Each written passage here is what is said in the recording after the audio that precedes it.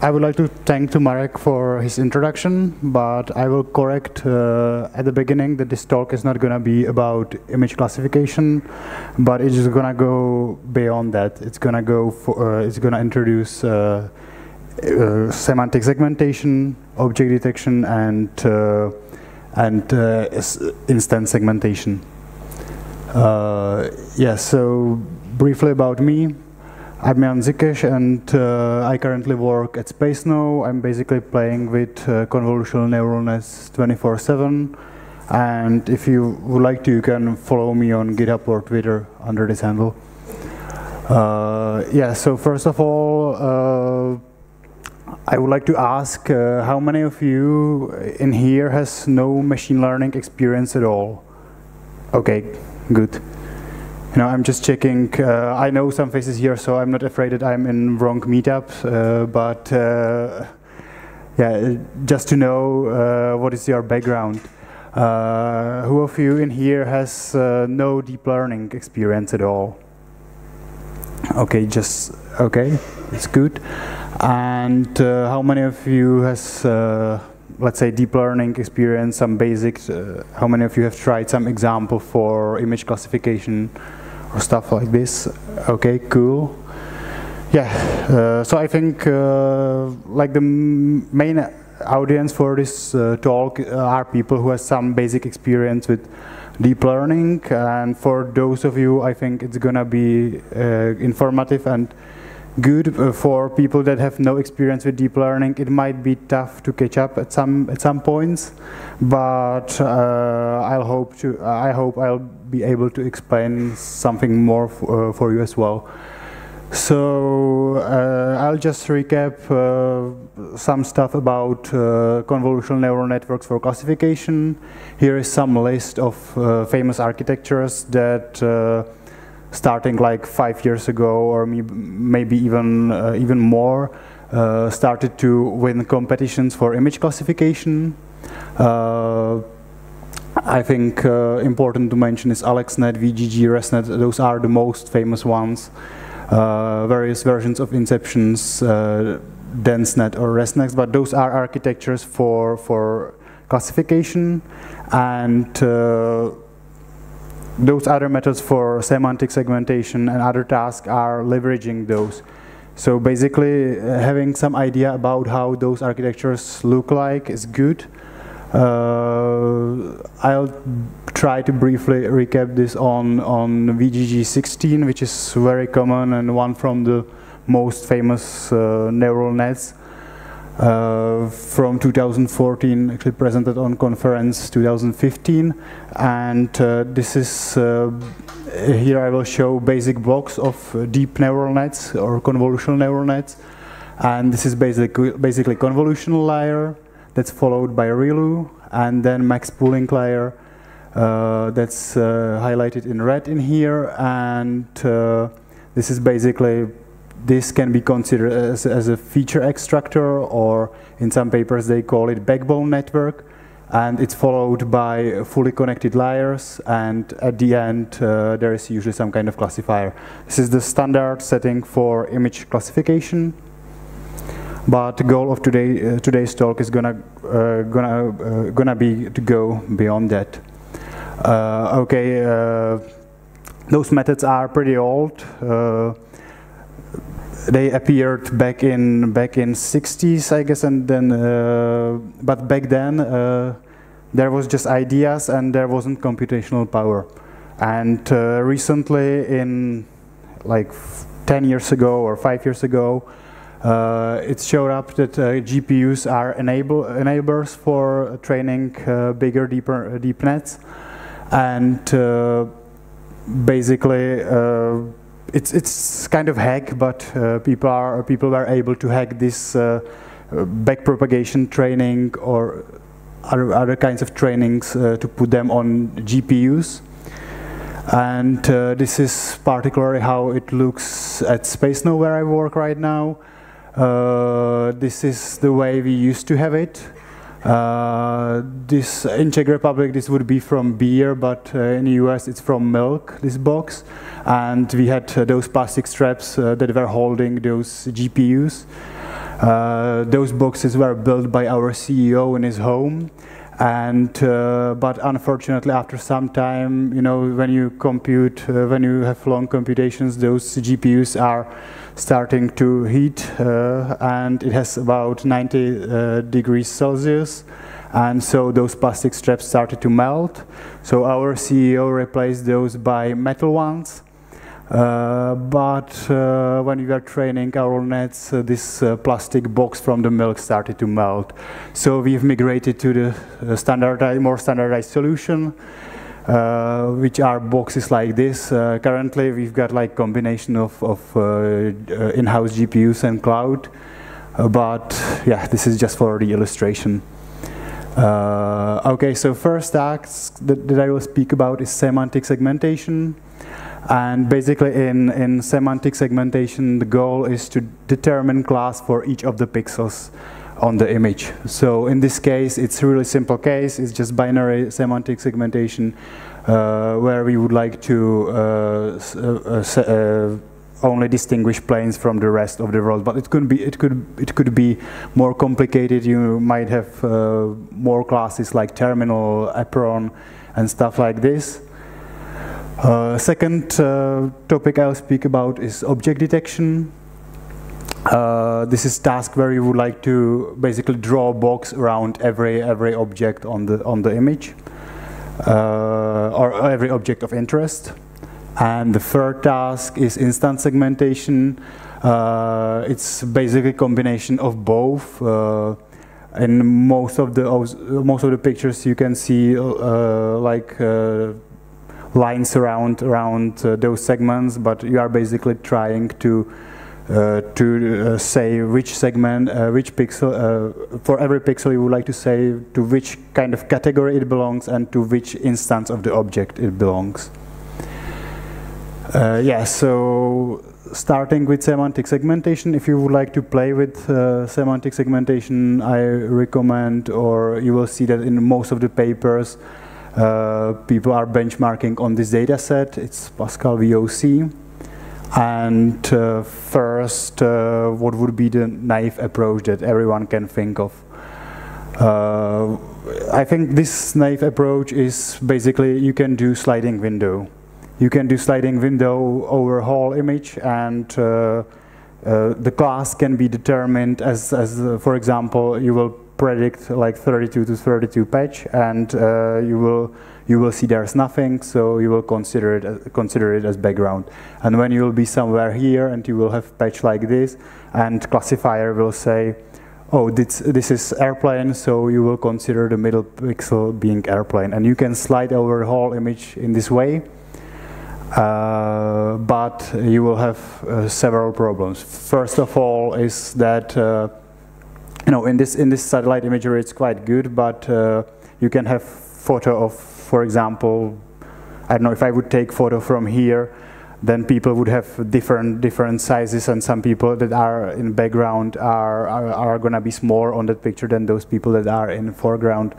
So in this case, you will probably have to do this sliding window with different sizes of window, and then you can do something like you can predict from, let's say, 11, 10 classifiers and use majority vote. But this very naive approach would be problematic because it would take a long time, especially on the inference. So inference from this kind of classifier would take really long time. So back in 2015, one research team from Berkeley came with this idea that's called FCNs, fully convolutional neural networks, for semantic segmentation. And I think this was a breakthrough in the area of semantic segmentation, or at least I see it this way. And basically their idea, they were one from the first who switched from patch-wise classification to something that's learnable upsampling. So they basically, as I shown previously, the VGG network, they basically took the VGG network, they moved out they moved out a classifying layer, and they put their learnable upsampling layer. And nowadays there are many different learnable upsampling, but back then it was so-called deconvolution in their paper, but better name is transposed convolution, or more widely name is transposed convolution. Basically in the paper they introduced 3 kinds of networks, but everything was based on VGG. And they originally came up with this straightforward VGG, FCN32 network that was just VGG with the upsampling at the end, and it produced segmentation like this. It was very gross. It wasn't able to focus on details. So they added skip connections after pooling layer 4 and pooling layer 3, and they basically created FCN8 that was able to do more details. From my personal experience, disadvantage of FCN8 is that usually you need a little bit more data than for FCN32 to train it. There is here's a description of the deconvolution layer. It's basically a convolutional layer, but other way around. You're basically just upsampling. So you are running this as a if you run forward, you run it as a backward pass for the convolution. Nowadays there are improvements of this. Basically. In some papers, I think in 2015, people introduced atrose convolutions or dilated convolutions that are shown on the picture here. So those are convolutions with basically spaces between pixels, and this is possible to learn for upsampling. People are playing with subpixels. Those are very famous for super resolution papers, but it works pretty well also for semantic segmentation. And if you need improvement of this fully convolutional network, you can replace VGG by ResNet. So now second interesting paper from the same year for semantic segmentation was about deconvolution networks. It was called deconvolution networks, and it was a bit newer. They were referencing that ensemble of these deconvolution networks and FCNs together works better than just deconvolution network itself. And here are those. Basically, it's one VGG that's from the image almost to the classifier, and from the classifier or from the fully connected layer back to the original image. They used transposed convolutions in that paper, but they added also so-called unpooling layers. What I would say about our unpooling layers, it's pretty simple operation. So you basically, it's bad visibility of the image, but yeah, you basically take pooling in most cases max pooling in those in VGG, and you remember the position from where you took the maximum. Here it was top right, bottom right, and you remember those indexes. And when you do the corresponding unpooling, you basically take the value that you have in the filter and you put it on the position from where the maximum came. And this way you can basically do the upsampling or unpooling. One disadvantage of this operation is you can find it in Caffe, you can find it in Torch, but if you are working with TensorFlow and Keras and this kind of stack, it's still not there. Actually, I started issue on that like a year ago, and it's one from the biggest sources of emails to me till now. And a lot of people are trying different approaches, commenting. There were, I counted by this weekend, like 5 tries to implement this, including one mine, and Nothing was accepted, nothing was too fast, and yeah, still there is no unpooling layer in TensorFlow.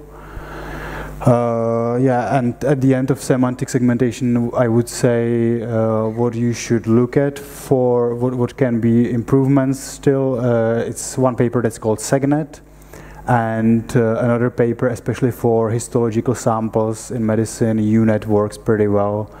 And people also use conditional random fields.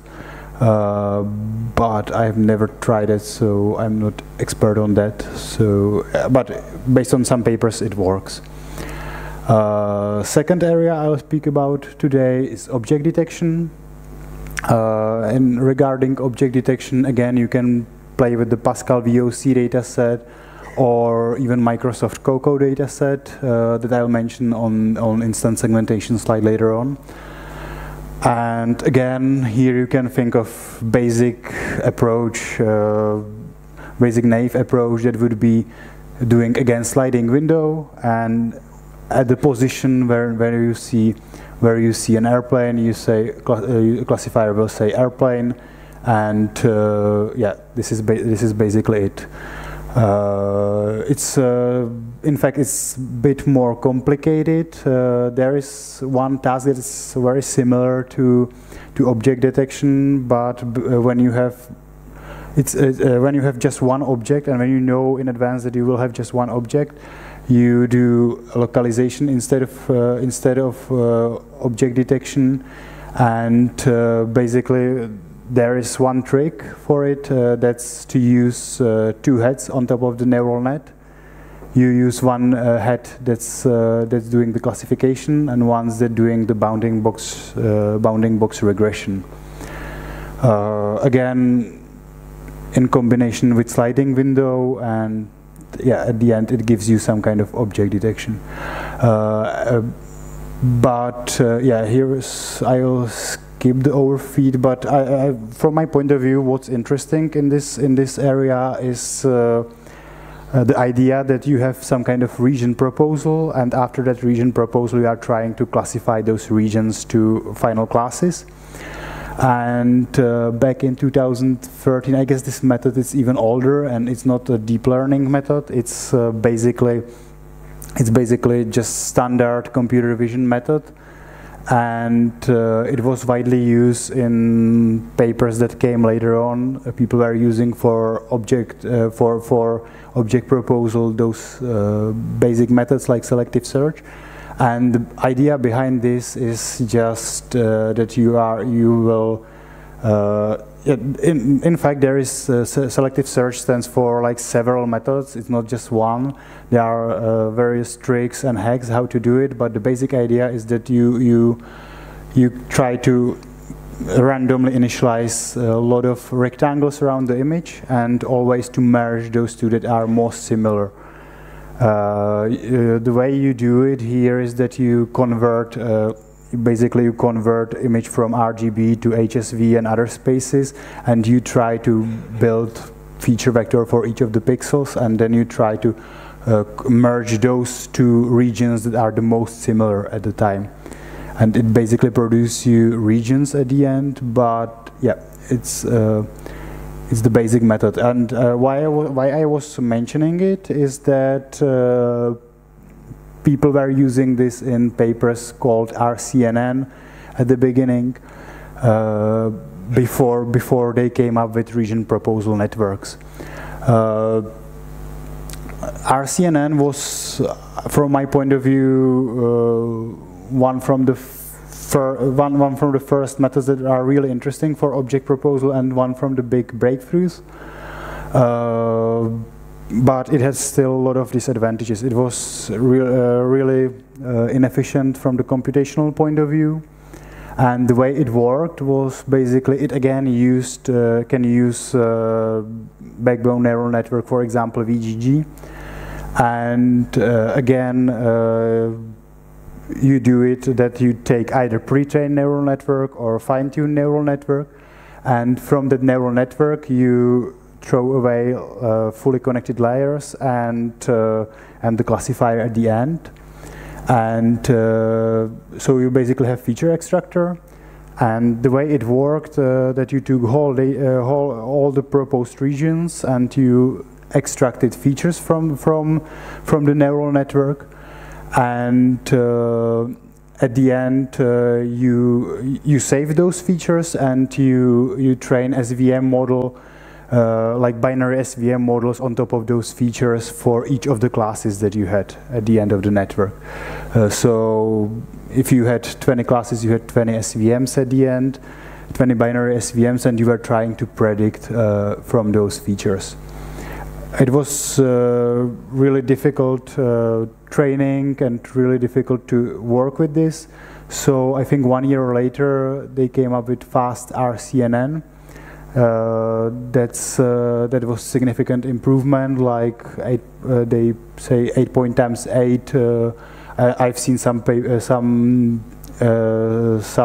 people claiming that it's like even 25 times faster. But the main trick here was that you don't have to use SVMs at the end, and you can use this region of interest pooling layer. That's interesting layer. Basically, you are using region proposal method. In this paper, it was still selective search that gave you regions. You were extracting features through the network, and at one point you had region of interest pooling layer that basically reduced dimensions of this region of interest to the given size. So the pooling was different based on the size of this input, or different. It still had the same output size but different input size. And after this region of pooling layer, they put fully connected layers, and one head for softmax classifier and one head for bounding box regression. And basically this region of interest pooling layer enabled to train this network end-to-end, and this was significant improvement in time and also in object detection performance. After fast RCNN came faster RCNN, and what I like in here is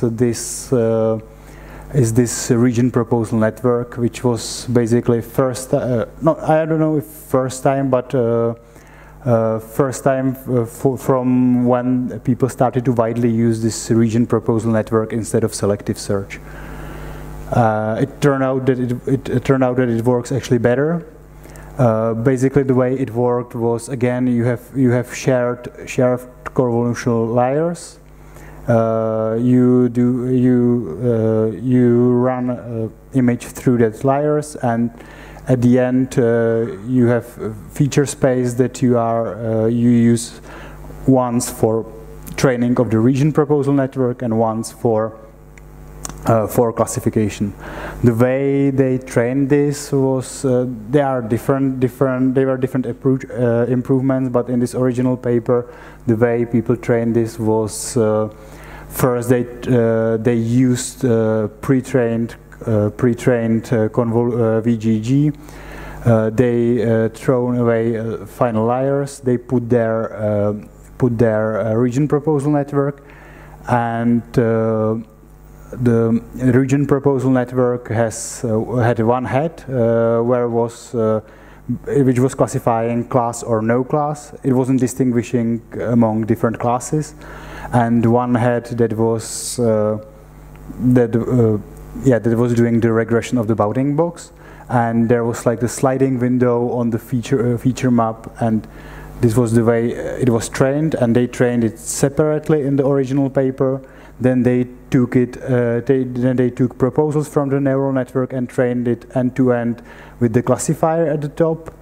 And there was third round of the training where they took again just this part with the region proposal network. They trained it, then they switched and plugged the classifier again, and so it was this 4-stage training. How the region proposal network worked. Basically, there was, as I said, sliding window, classification and regression of the bounding box. It was really small neural network. so it was pretty fast. And then there was kind of trick, because you know objects can have different shapes, so they used K-anchor boxes, which they took the central pixel, and they made like different translation, different sizes and different shapes for this. Yeah, and this faster RCNN, its advantage was, or it was so popular that it was used in later papers.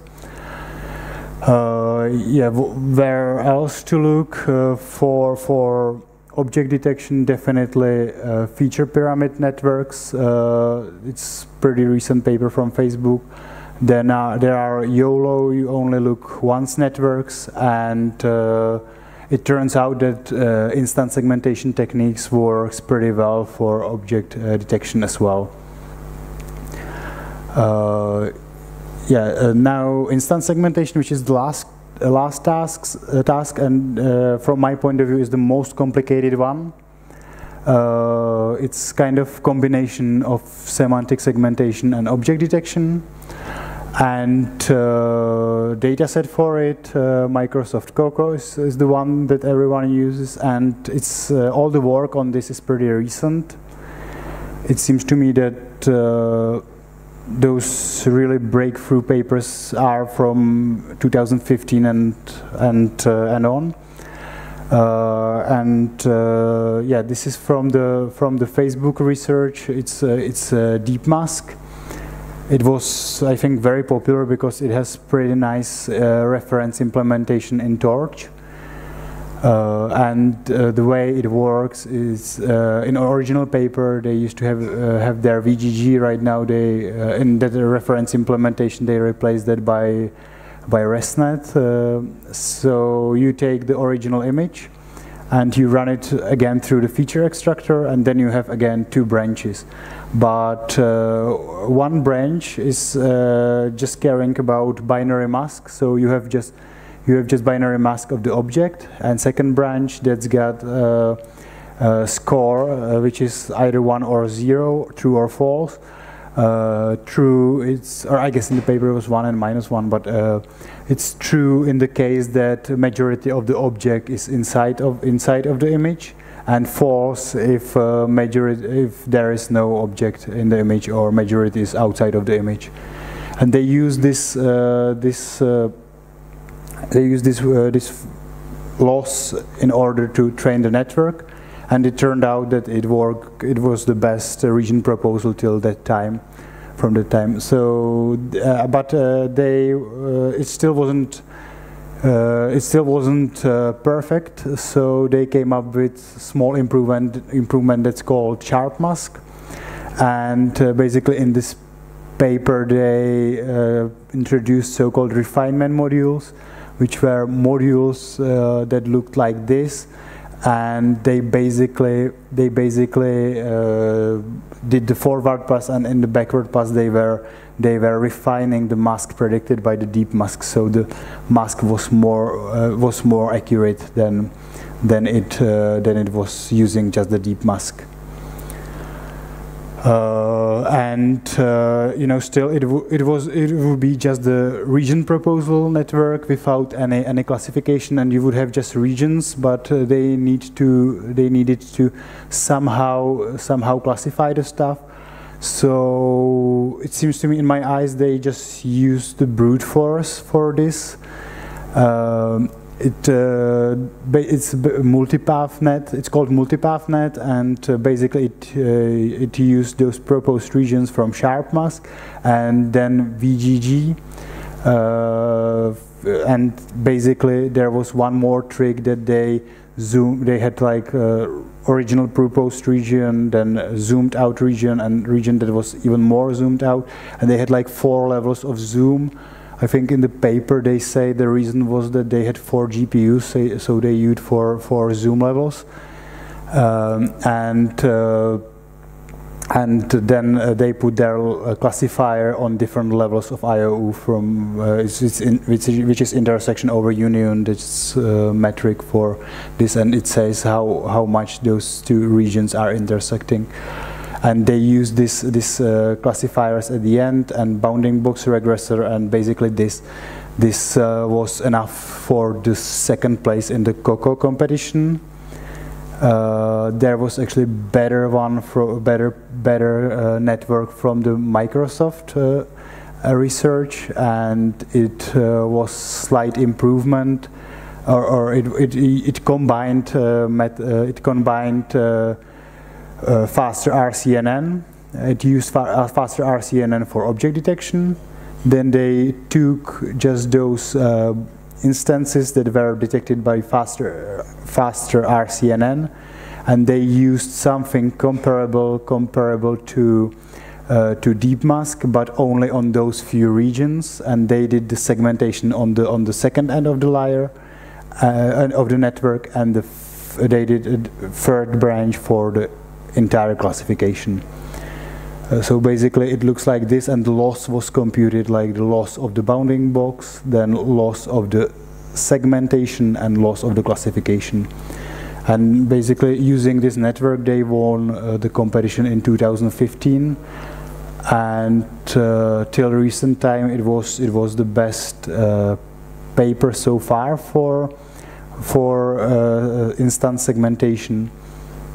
But 2 weeks ago, Facebook research came with mask RCNN. It's pretty new paper, so I'm still not 100% sure how it works, or I still haven't seen implementation for this. There are several people trying to implement this in TensorFlow, and Facebook is claiming that they will release implementation in Torch pretty soon. But what are the basic ideas? On the first side it looks very similar to this cascade, but it's slightly different. Basically it uses again the faster RCNN for object detection, but then it has two branches, one for masks prediction and one for classification below, and basically it runs all the, it classifies those things independently, and it doesn't classify just step by step like this. So they have two-stage training. First of all, they train faster RCNN, and then they are training separately binary mask and classification. And they came up with so-called region of interest align layer, and this should improve a bit position of the mask, because in this paper and sharp mask, deep mask, it appeared that those regions weren't properly aligned, so they came up with this layer that helped a lot. And one more idea, when you have multi-class classification, they have classes that are not competing to each other in terms of binary mask prediction. So basically they do it independently for every class, and it turns out it works better. Since there is still no implementation for this, I just believe Facebook research that it really works the best right now, but I'm not 100% sure about it, and we'll see in, I guess, few months that it really works the best. Yes, so at the end, I would, if you would like to start with semantic segmentation, object detection, instance segmentation, I would definitely recommend to start with reference implementations.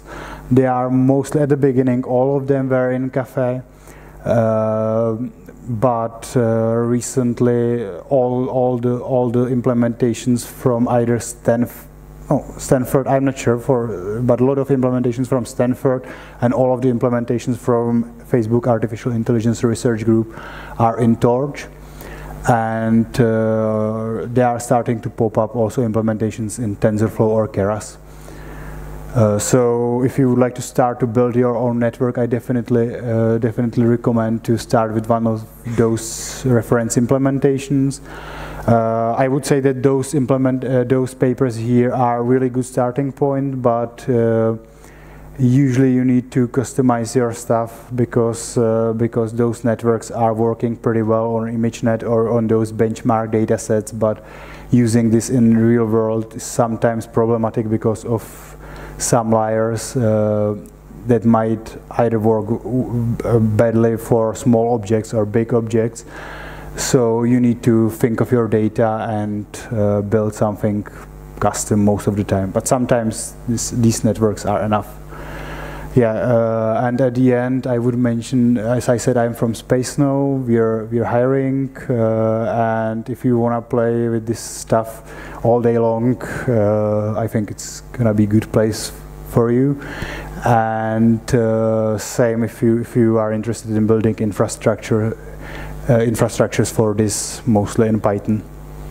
Yeah, so maybe time for questions. Yeah. So, sorry, could you just... Hi, thanks for the talk. Could you please talk a little bit about what you're using deep learning in Space Now? What problems you're using it on? Yeah, I can say that we do basically all the 3 problems that I went through here. We do also others, but I can't like concretely speak about this, but about some projects. But yeah, we do something. We do use neural networks even for classification, semantic segmentation, but we have various tasks for this.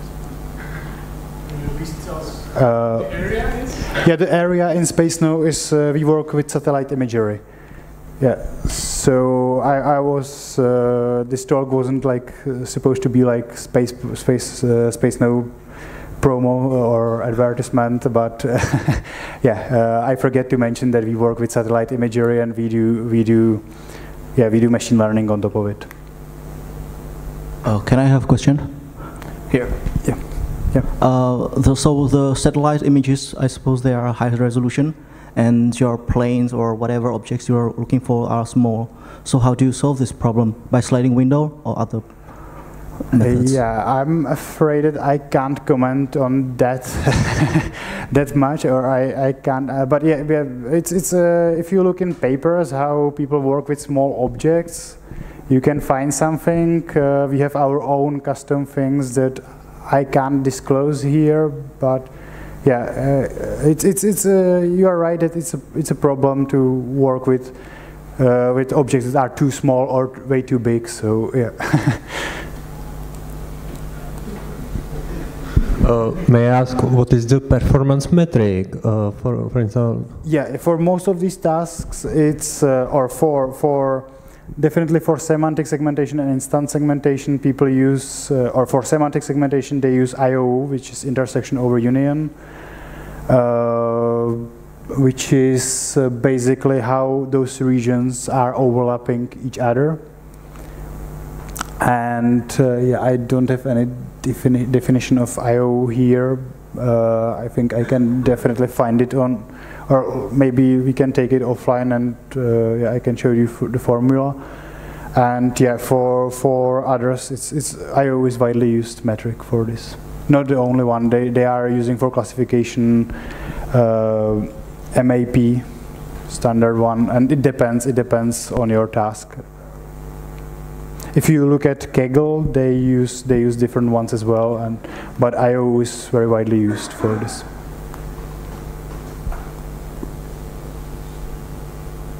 Somebody else? Okay.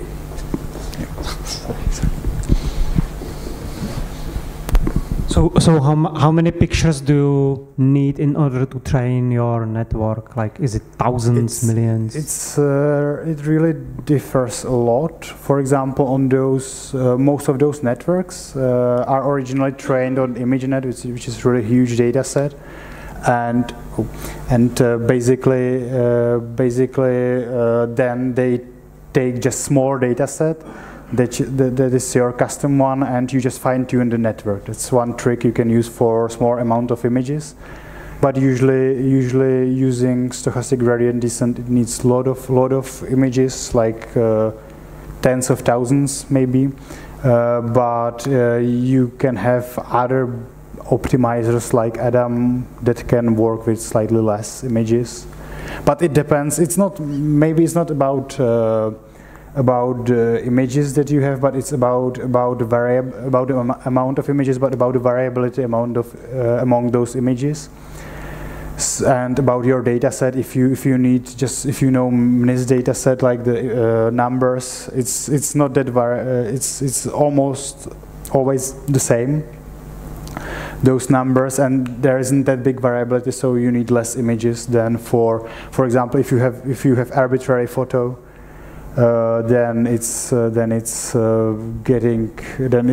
you need more images. Yeah. I have similar questions. Are you using artificially rendered images for training? Because I know branches or where artificial images are used for this. Yeah, that's true. Is it relevant to space imagery? We are playing with that as well. Yeah. There are different ways of augmenting images. So yeah, definitely image augmentation is a really big thing. You can use it for, you have to think about it, if it makes sense for you. For some domains, you can use like rotations. But for example, if you have images of people standing on the ground and you turn them upside down, then it doesn't make much sense. But yeah.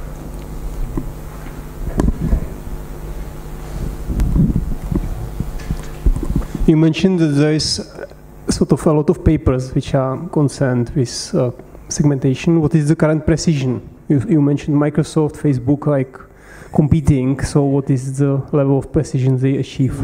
Yeah, I'm not really sure about exact numbers in each of the categories, but it was, I think, for instance segmentation, it was something around, it depends on different data sets, but I think on the Microsoft Coco it was something over 80%.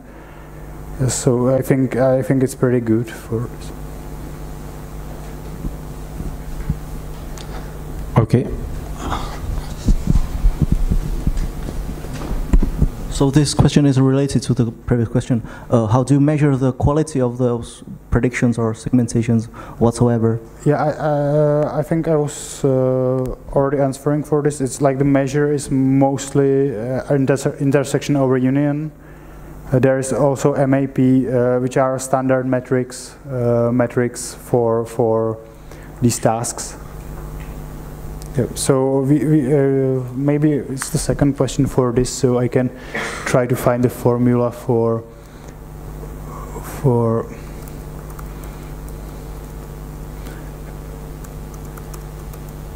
intersection over union, and yeah, basically here is like example the way how it's measured. Yeah, this isn't the best one, but yeah, this one is.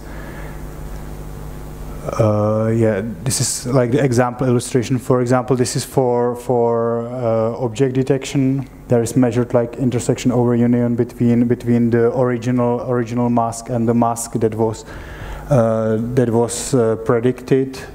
And for your image, this is like IO 0.5, 0.7, 0.9, and basically what you do in those region proposal networks, you take those proposed regions that have bigger threshold than some number, and you classify only those, and basically this is one from the metrics that's used for it.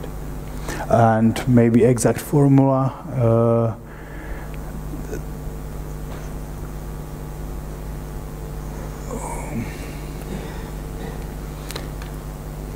I think it's, yeah.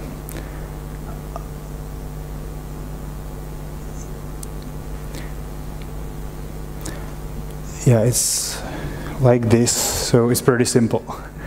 Area of overlap over area of union. What about segmentation then? Yeah, in segmentation you can use the same thing. You basically don't just have rectangles, but you you have something that's just some kind of blob, and you can measure again overlap of those two blobs. Okay.